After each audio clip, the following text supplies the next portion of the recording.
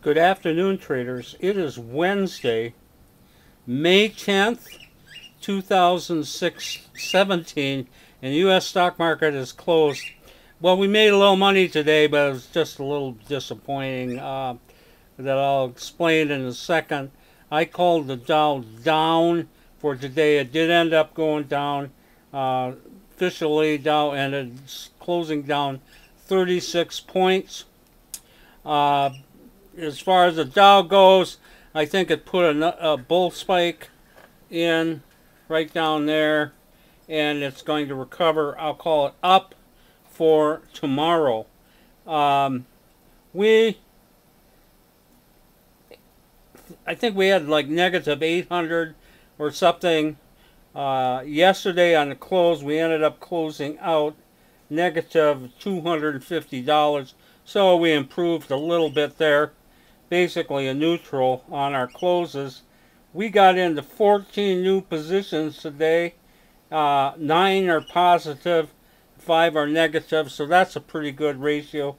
And we are holding positive $2,300 going into tomorrow. Now, when I say it's a little bit disappointing because I took a screenshot, we'll put it on the website, showing that with 1.25 hours to go today, we had positive over $7,000.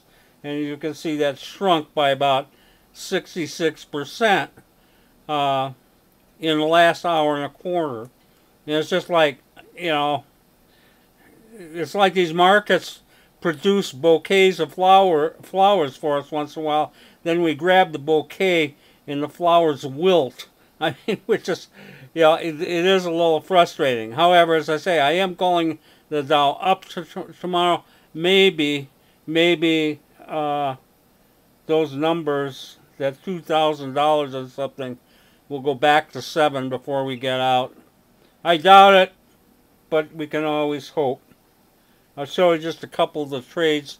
Basically, this is why we got